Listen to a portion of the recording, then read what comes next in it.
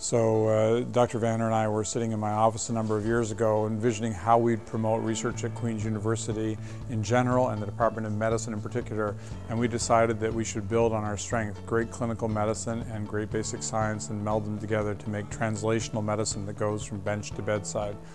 So over a period of years, with many people helping us, we found funding to create time. It included a graduate program, Translational Medicine. It included a time network which connects people and resources to one another to facilitate research.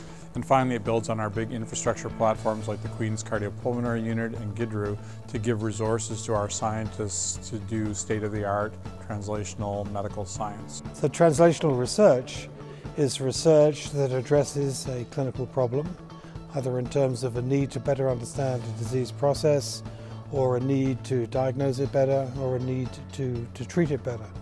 And it can be at the basic level, it can be at the clinical level, and it can be beyond that, extending into the community. I'm delighted to have been part of the inaugural Time Symposium today, featuring presentations from our second-year graduate students. I thought they all did a fantastic job of communicating their preliminary research results and really represented the program very well. I really enjoyed today because it really brought home the importance of multidisciplinary work between scientists and clinicians.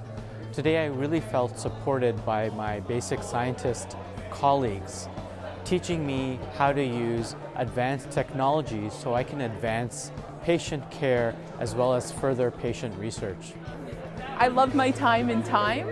The program is wonderful, and all of the collaborations make it an extraordinary experience for everyone involved.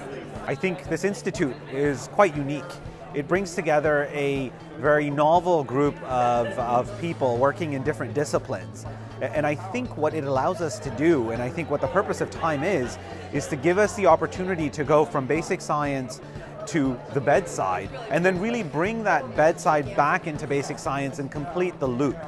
So translational medicine here at Queen's University has really evolved over the past, I would say, 5 to 10 years. And as someone who's trained as an epidemiologist, it's allowed me unique opportunities that I may not have otherwise sought out to try and integrate my own skills with skills of the scientists who work around me. Time really has increased our ability to collaborate across disciplines, whereas in times past we really would have stayed within our own silo. We're starting to move outside our own areas to really do a better job of translating our findings right from the bench all the way to the bedside and back.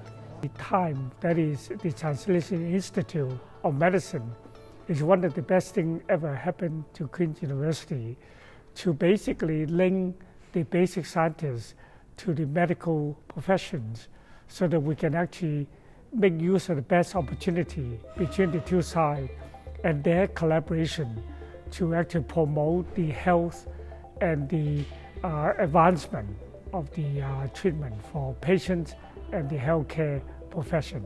I think that's a wonderful opportunity for us to be around.